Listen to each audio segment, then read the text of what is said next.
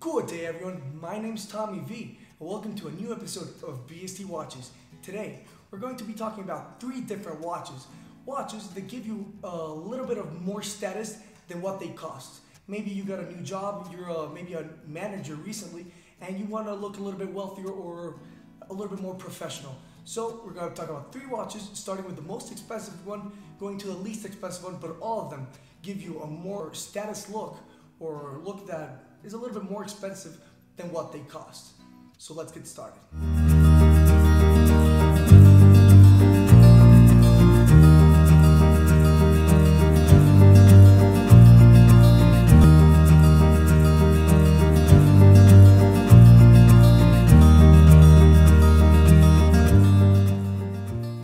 Guys, before I forget, quick wristwatch check. Today I'm wearing the 116710 BLNR, aka the Batman.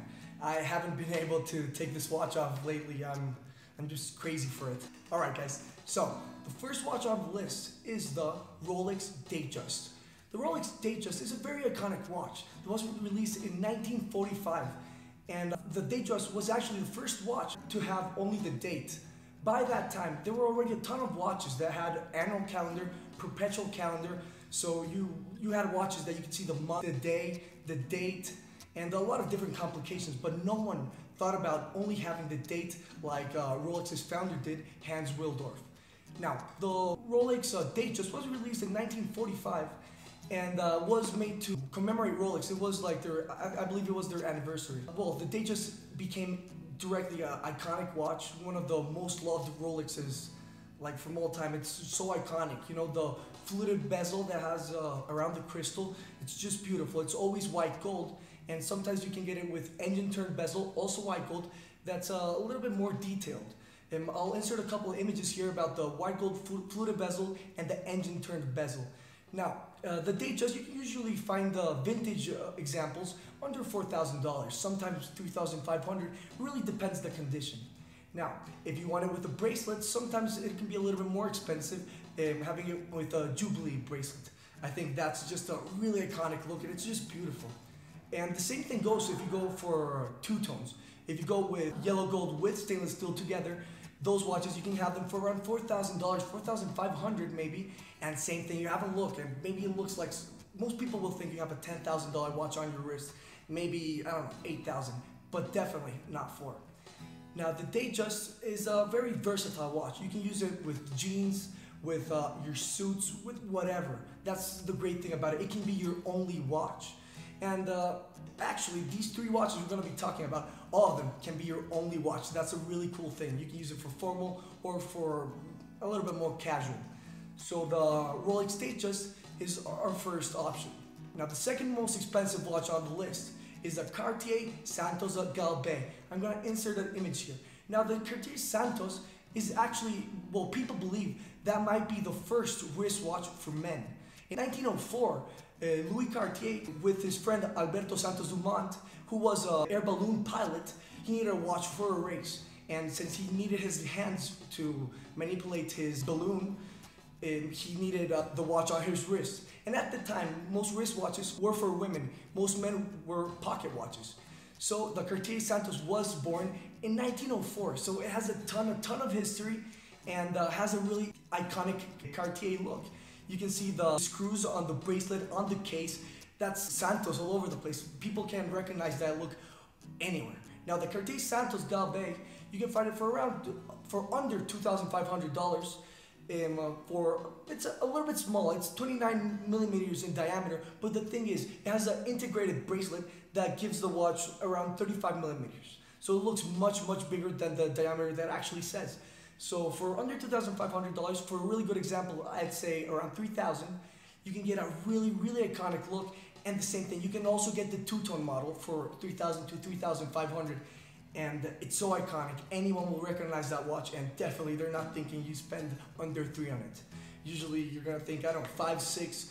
Most people will think that's the new Galbe that was released last year in Basel, and that watch is around $7,000 and it looks almost the same, it's just a little bit bigger, but exactly the same look. And honestly, for me, the Cartier that you wanna have is definitely the Santos. because that's the most iconic one, and that watch was released even before Rolex was born. So I think that's a really cool thing about it. Now, the last watch on our list, and the most inexpensive one, it's not really inexpensive because it's under $2,000. It's the Omega Seamaster Professional. Now, the Omega Seamaster Professional was released, I believe, around the 1960s, and it was released in a time that Omega, they were going bankrupt. They weren't selling watches well, and that watch, in its first year of release, it was completely sold out. It did great. So the brand went out of bankruptcy and actually became one of the biggest powerhouses there are in luxury watchmaking. If you know, like right now, the biggest two brands are Omega and Rolex. And honestly, the Omega Seamaster Professional has a lot to do with it.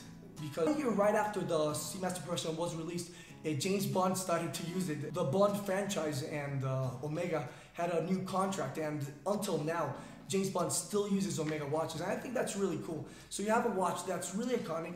Honestly, that's the go-to watch that managers do. When you get a promotion, you start earning a little bit more money. Usually, a lot of people wear Omega Seamaster Professionals.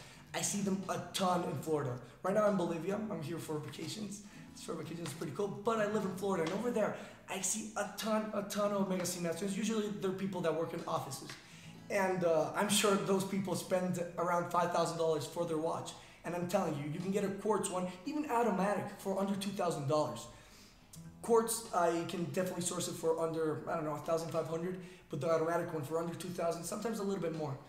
But you get a super iconic look and good size. You can get them from 36mm to 40mm, so they're pretty big. You can get them as the size of the Batman.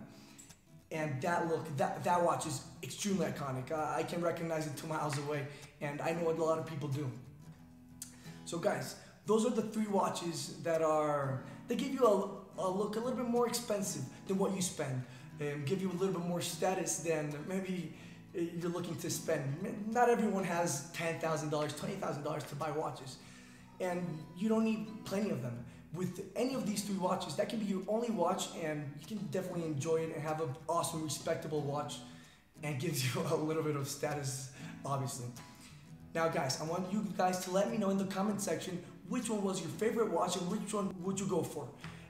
I would definitely go for the Omega Seamaster Professional for the first luxury timepiece. It's so iconic. I've already had a couple, and they're just beautiful. Awesome build quality, and for the price, there's nothing better. But the Datejust and the Galbay, they're also awesome. So let me know, guys, which one would you prefer? And please don't forget to like, share, and subscribe. And I'll see you guys in the next one.